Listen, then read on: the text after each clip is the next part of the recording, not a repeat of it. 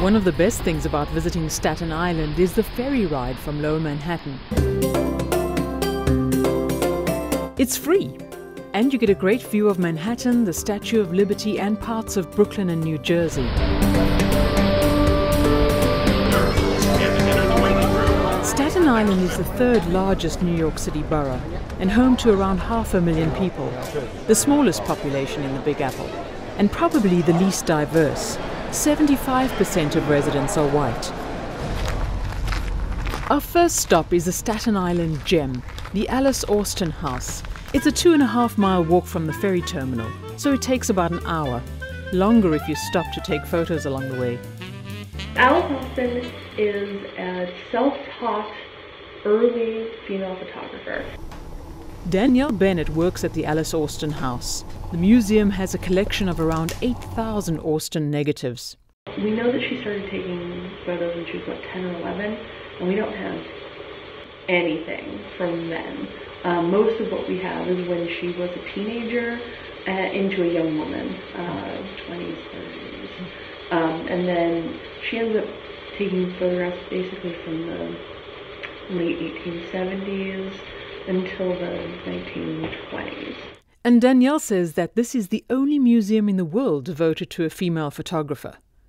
Born on the island in 1866, Alice lived in this Victorian cottage almost her entire life, and she was the only child in a house of adoring adult relatives.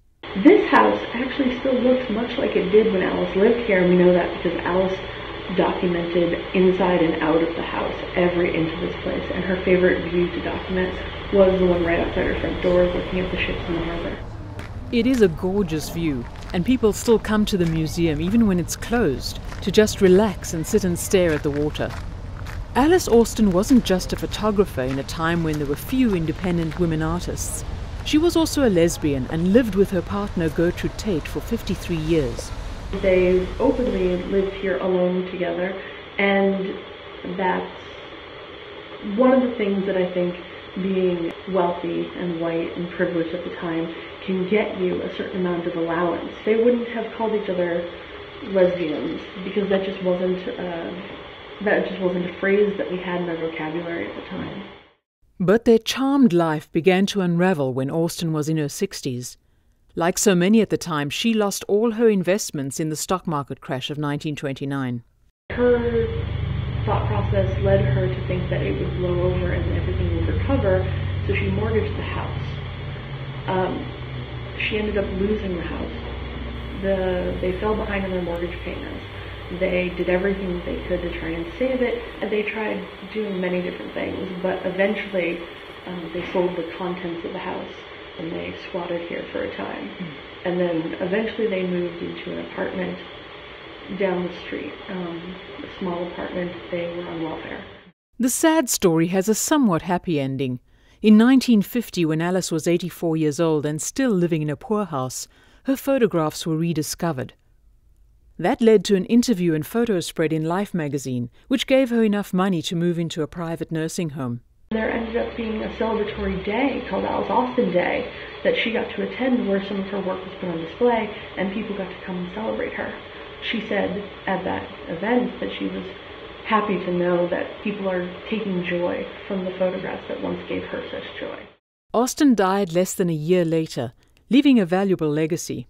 Her photography served as a lifeline for many lesbian artists in the 1970s and 80s who were looking for images of themselves in previous work and looking to find themselves elsewhere in the world.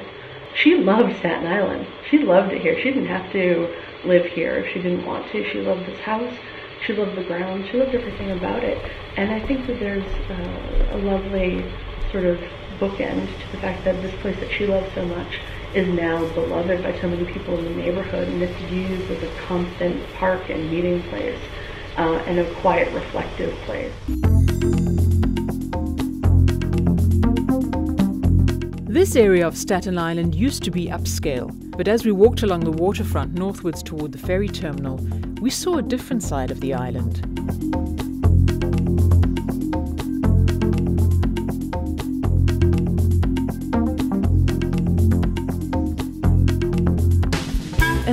there was this.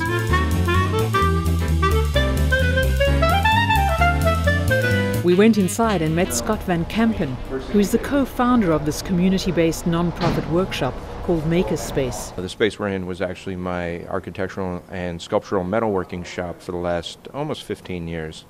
We were flooded in Sandy. We had 3.5 feet of salt water in here, and that was sort of the impetus to get us to sort of switch gears, and we opened the Makerspace 1 year to the day after Sandy. We have a lot of artisans, we have entrepreneurs, we have people that are prototyping things, people with ideas that, they're trying to maybe learn some skills. Even though much of this neighborhood seems neglected, there are new developments springing up. It's real important for us to not look like we're in one of those depressed neighborhoods. We're doing our part here. We're really trying to maintain a foothold in the community. We have not only the Makerspace here, we have taken over a 27,000 square foot lot across the street from where we're at here at the Makerspace. From the city, we got a lease on the property to make a sculpture park.